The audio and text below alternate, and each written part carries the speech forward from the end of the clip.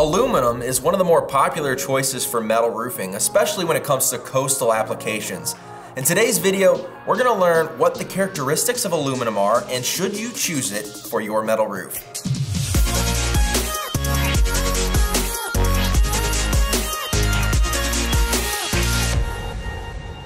What's up, guys? Welcome to the Metal Roofing channel. I'm Thad Barnette. Make sure you subscribe if you're new. We release metal roofing and metal construction content every Monday and Wednesday. Welcome to Q&A Mondays. We're talking about metal roof materials today, specifically aluminum. And today I have Tom Southerland from Sheffield Metals, and we're going to discuss some aluminum characteristics and whether or not you should choose it for your roof. Tom, thanks for being here. Oh, my pleasure. So let's start with characteristics of aluminum. It's something that you're from Atlanta, Georgia. You've sold a lot of aluminum into coastal areas, in Bahamas, Caribbean area as well. So can you talk to me about aluminum and what the characteristics of that metal material is? Well, that's the primary thing for our industry is, its density. It's about a third of galvalume or galvanized, and that goes for the weight, so it's light. The main advantage of it around here, one of its characteristics, is the corrosion resistance. It has a tendency to heal itself. So can you explain to me a little bit more about the density of the aluminum and the lightweight characteristics of it? Yeah, what it is that the aluminum, as far as the weight to strength ratio, is about a third of what it is for steel or any other kind of ferrous metal. That means that on a weight per square foot basis, when you compare gauges and thicknesses, and galvalume, 24 gauge is typically measured like an 023 or an 0236 or an 024 thickness. In our aluminum, we use an 032, which would be the equivalent pretty much in strength. It's a little thicker, but with the density, it comes out about half the weight. So the cost per square foot is in line with what it would be for galvalume. Why does that matter for someone who's installing aluminum roofing when it comes to being lightweight and that weight to strength ratio? Well, it's just so much easier to handle. If you come out with long panels, it's just the weight per square foot. A 10-foot panel is going to weigh half of what it does in aluminum as it does in steel. So it's just a lot easier to handle. And because it is more lightweight, is that a concern for a homeowner when it comes to durability compared to steel? No, actually, just because it's lightweight, when I go back to its density, it's just as strong, just about as strong as steel. But as far as tensile strength and the strength of the panel and the seams itself, aluminum is going to be comparable to anything you can do with steel. Let's talk about some other characteristics of aluminum. You mentioned corrosion resistance. Is that a type of metal that will last a long time? Yeah, aluminum works a little different than any kind of galvalume or steel does. When it corrodes, it doesn't red rust like steel does. It forms hard oxidation or an oxide film on its coating, which protects the aluminum, and it does that very quickly. So you don't have the creepage, and it doesn't eat the panel up the way that it does with rust and steel. So it's self-healing, just so much better in corrosive conditions. What about when it comes to colors and finishes of aluminum? I know with galvalume steel, you can have unpainted steel. Is that something you can do with aluminum too, or is it painted only? Talk to me about that. I prefer the painted only. One of the main advantages of using aluminum with Sheffield is that we offer a paint finish warranty or finish warranty on the coast. And that is in conjunction with the paint finish and the aluminum substrate put together. If you just put bare aluminum on the coast, you will not get a warranty on it. any kind of finish warranty or anything. I have a tendency to not like to work with mill finish aluminum, especially in our part of the industry, because it might have a tendency to white rust. It won't rust through and it won't hurt the performance of the material, but it just won't look good. And you're talking about aluminum being used on the coast. Tell me more about that compared to steel. Well, I'd say it just goes back to being able to handle the corrosive atmosphere so much better than steel. You don't get any of the edge rust that you get with steel. With the steel, you're going to get edge rust, which is going to lead to creepage, and it's going to move up the panel. With an aluminum, when you shear that or you cut it, that edge is going to self-heal itself. It's going to oxidize. So you're not going to get the ugly red rust that you're going to see on a normal panel.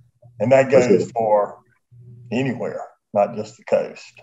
Let's talk about the benefits of aluminum. Let's start for contractors. What's some benefits of them working with aluminum? Well, it goes back to the lightweight, just the ease of working with it, easier to handle.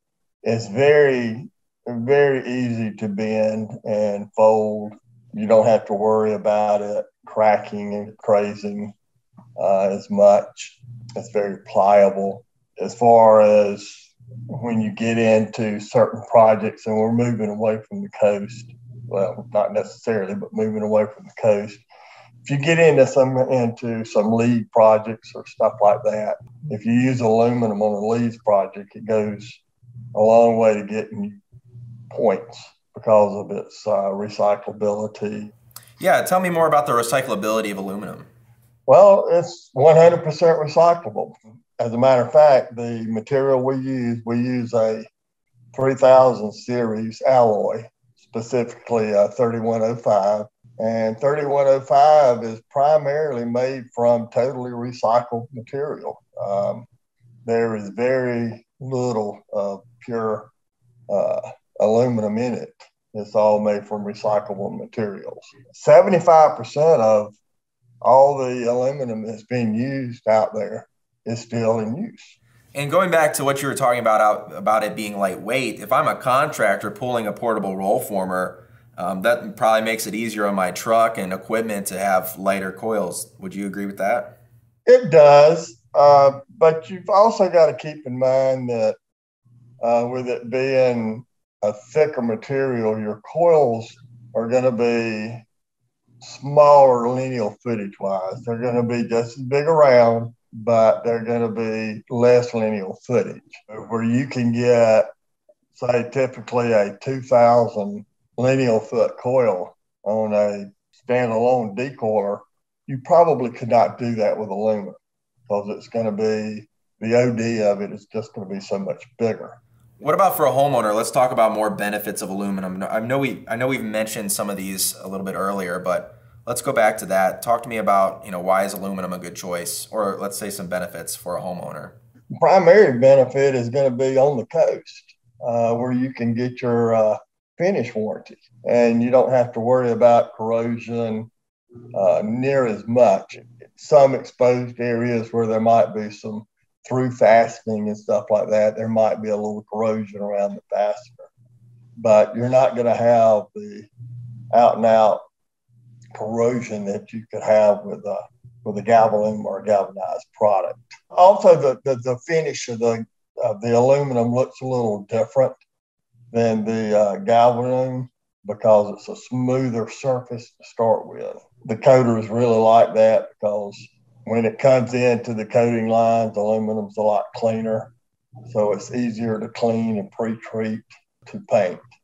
It's just better painted material. And like what you mentioned about that finish warranty on the coastline, that's important because, when you get close to a coast, there is no finish warranty for galvalume or steel. Is that right? That's correct. Within 1,500 feet, there is no warranty for any kind of, any other product other than aluminum. Let's talk about some drawbacks of aluminum. What are some things that, you might not want to use that for? It dents a little easier. than the steel does. So if you are in a high hailstorm area or something like that, hail would tend to beat it up a little bit more. It does expand and contract more than steel. So you have to be very aware of your thermal expansions when you're installing. Make sure you give it plenty of room for movement.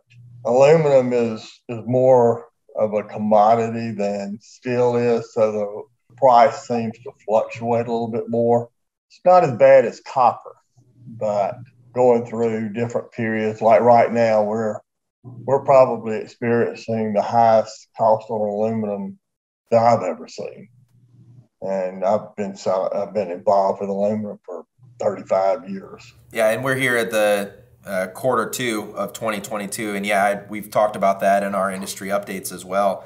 Where does aluminum tend to sit, though, in relation to steel when it comes to cost? Is it generally more expensive than steel? Generally, a little bit, but not much. Typically, back in a steady market where all things are equal, your aluminum is going to come in at maybe 10 to 15 cents more a square foot. Now, that's not applied cost, that's cost of materials. So it's more per pound, but it's less per square foot. So let's say I'm a homeowner and I'm getting a metal roof put on and I'm considering steel versus aluminum.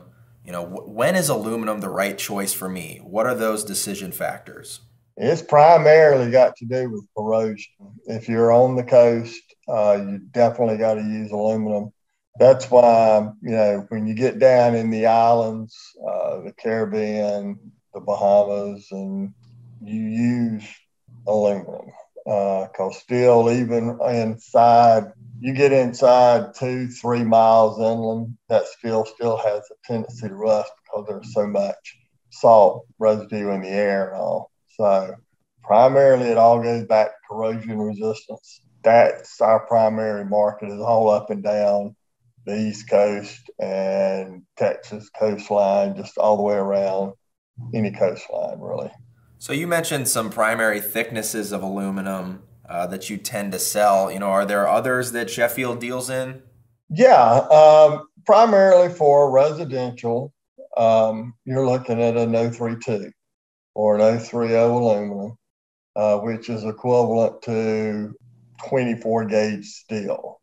But you can move into, like, if you've got big commercial jobs where you need more strength, then you can do 040. The 040 is roll formable. We have testing and engineering on 040. But when you get into like 050 and 063, which we also supply, that is going to be mainly used for any kind of copings, trims, dialies, and stuff like that. You cannot roll form 050 or 063 on a portable stainless steel roll former. Tell me more about that aluminum engineering and testing. What's available through Sheffield? Well, we're still in the process of getting some Florida product approvals, which goes along with the testing that we're doing now. We've got a few coming back on board. We've got the 1.5 inch, 2 inch, 1.75 inch, which will all be available. We're also doing testing or getting product approval on some other profiles. What about colors when it comes to aluminum? Is there a separate color card? No, we use the same color card, but if you look at the availability matrix on the back of our card, it's got everything listed out and the gauges and widths, and that's just what we have on hand. Now, we can paint any of our colors in aluminum that we have in steel. There would just be some minimum charges, cost involved in doing that. All right, Tom. Well, thanks a lot. Really appreciate your knowledge on this subject. Always a pleasure talking with you. Always here. And if you have any questions, comment down below. I'd love to answer them. Subscribe here to the Metal Roofing channel. As always, I'm Thad Barnette. We'll catch you next time.